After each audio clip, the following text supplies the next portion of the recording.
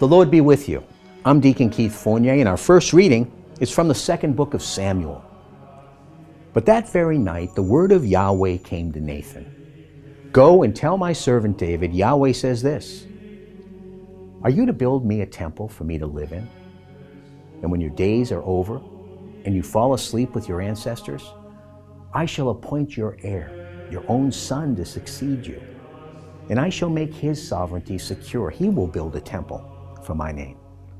And I shall make his royal throne secure forever.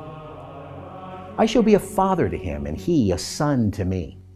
If he does wrong, I shall punish him with a rod such as men use, with blows such as mankind gives. Your dynasty and your sovereignty will ever stand firm before me, and your throne be forever secure. And our response is from Psalm 89. For you have said, love is built to last forever. You have fixed your constancy firm in the heavens. I have made a covenant with my chosen one, sworn an oath to my servant David.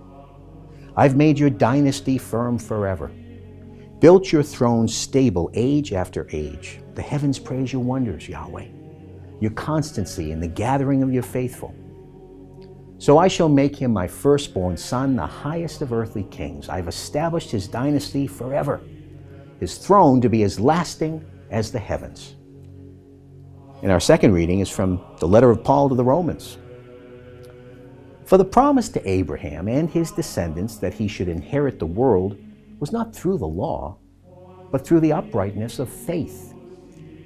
That is why the promise is to faith, so that it comes as a free gift and is secure for all the descendants, not only those who rely on the law, but all those others who rely on the faith of Abraham, the ancestor of us all. As Scripture says, I've made you the father of many nations.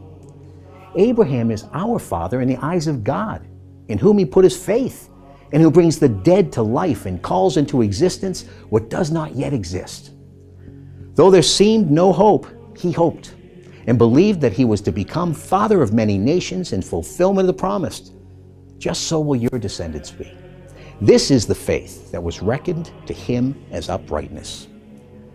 A reading from the Holy Gospel according to St. Matthew.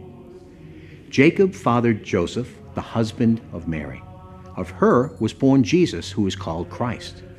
This is how Jesus Christ came to be born. His mother Mary was betrothed to Joseph, but before they came to live together, she was found to be with child through the Holy Spirit.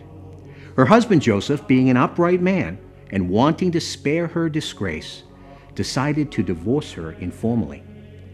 He had made up his mind to do this when suddenly the angel of the Lord appeared to him in a dream and said, Joseph, son of David, do not be afraid to take Mary home as your wife, because she has conceived what is in her by the Holy Spirit.